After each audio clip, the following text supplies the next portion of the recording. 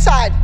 Today's group number is Where Have All the Children Gone? It is a dark topic that has to do with children that have gone missing. Choreographically, there is an edginess to it, and it's very subtle. So I don't even know if the judges will see all of that happening. Flesh of their sons and daughters, where have all the children gone? I think artistically, it's a beautiful piece.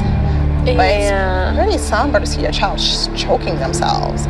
I am always a big believer that Abby always has a strategy in mind that she doesn't share with everybody else. She's the expert. I'm not, and that's what we're paying her to do, and I have to trust that she knows what she's doing. It's jarring. I don't know, it's just plain creepy. It is a little creepy. But I think some of those, death. It's death, and it's violent. I'm not really sure about Where Have All the Children Gone. It's really dark. I mean, we have little kids on stage handling an issue that's too dark for most adults. I don't think Abby wants to hear anything we have to say. No, please.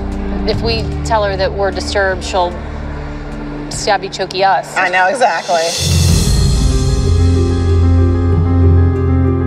It's a heavy topic, I know that. But I'm trying to challenge them to emotionally execute the concept along with their dancing.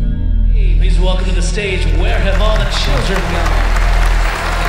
The creaking silence of age echoes through the streets.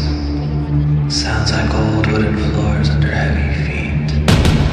All of the children once running around have evacuated. Or maybe they just disappeared. Where have all the children gone? Just yesterday they were tying ribbons in trees and swinging from the branches. Maybe this is just a dream. Maybe we are sleeping in rooms filled with shells. Put our ears to those shells. Where have all the children gone? We know this is really happening. Where have all the children gone? The dance was amazing. Although disturbing, I'm glad my child was a part of that. It really did stretch her as a dancer.